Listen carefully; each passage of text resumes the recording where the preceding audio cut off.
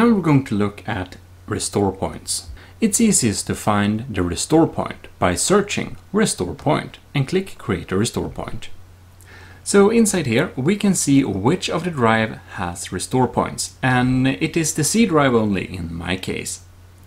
So basically you can undo some system changes and revert back to a previous restore point, and it's a safety feature that Windows has. What you can do is you can go into configure and you can see that my restore point is really small, but if it's big, if it's like set to 50%, it's probably like 100 gigs or more.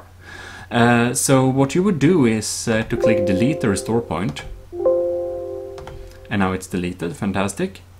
And then you would well, set it to a lower value, just a few percent, and click apply and OK. And then you'll need to create a restore point. Just write in today's date or something, and you just click create. And the larger you set it to be, the longer it will take to create this restore point. And there we go, successfully created.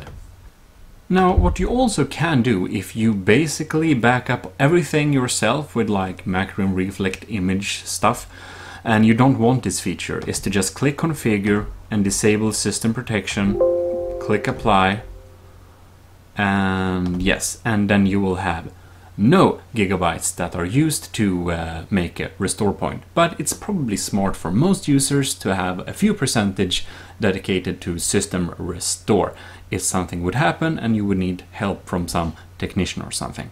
But I'll do backups of my stuff, so I will turn it off. And I got back a few gigs. Anyways, hope you enjoyed it, and I'll see you in future videos.